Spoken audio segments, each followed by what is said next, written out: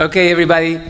Thank you for coming to Toronto to the 6th annual ISCB RECOMB Regulatory Genomics and Systems Biology with Dream Challenges Conference. Yes, it's a mouthful.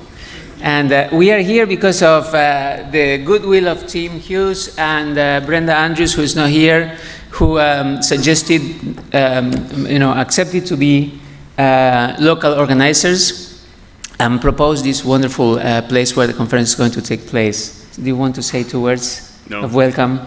Yeah, welcome everyone. This is Tim.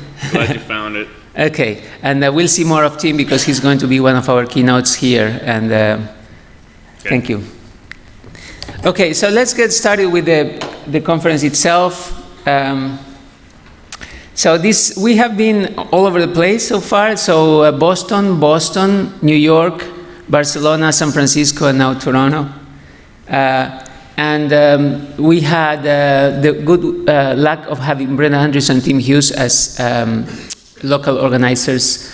I chair the Dream Challenges session, and Andrea and Manolis cannot be here, but they will be here for their conferences definitely. Very importantly, this wouldn't have happened without Stephen Laird and Chris Williams, who organized, behind the scenes everything that happened. This is too much resonance, right? It's good. It's good. Okay. Okay. The overall conference, we have 16 keynote speakers. We had a record of 253 Dream Challenge submissions for 3 challenges.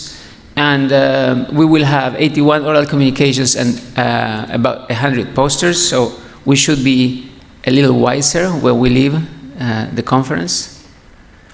And let me start with the Dream 8 conference formally. First, I would like to discuss something about the participation this year. In the first 7 dreams, we had a slight steady. Here we got scared. Then we almost doubled. But this year, we again doubled the number of participants, and I think that it's kind of becoming clear that the concept of challenge has matured, and people are interested in it. So if you want to get all the data, you can continue to use the data for Dream.